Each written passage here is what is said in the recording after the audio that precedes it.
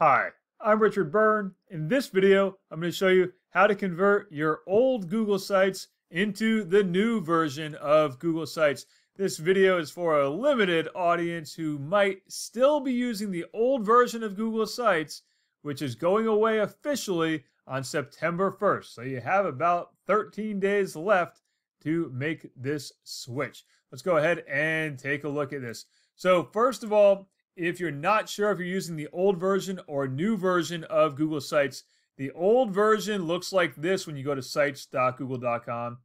The new version looks like this. If you see this version when you go to sites.google.com, you're using the new version and you have nothing to worry about. But if you're using this old version, you do need to make the transition. So to make the transition, go to your Classic Sites Manager on the left-hand side.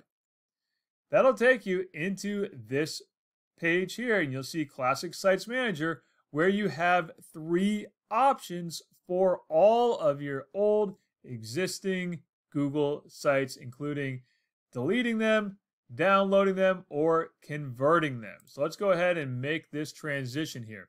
So let's say I have this one here from Castine 2010 for a workshop I did 11 years ago now. So let's take a look at that one. Let's select that one, and in this case here, you know what? I don't need this one anymore, so let's delete it. Now I have this other one here of my old dogs, Max and Morrison, and their little blog that they did. Well, for this one, let's go ahead and convert that to the new version. And we're going to preserve our same sharing settings, and we're going to convert it. And now it's converted.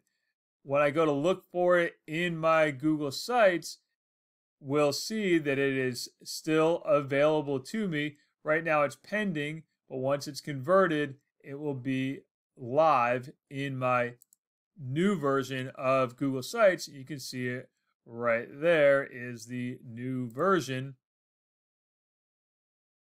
of that old site.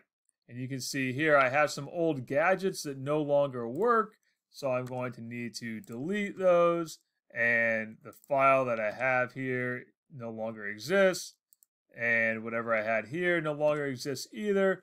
So we're going to delete that material. Now we can see some other sites I have here, and it's all the same process. Just select the one you want, either delete it, convert it, or download it, or restore it. But you probably want to convert it if you want to keep using it. So that's how you can switch from the old version of Google Sites to the new version of Google Sites if you have not already done so. Remember, you only have a couple of weeks left before the old version of Google Sites officially goes away.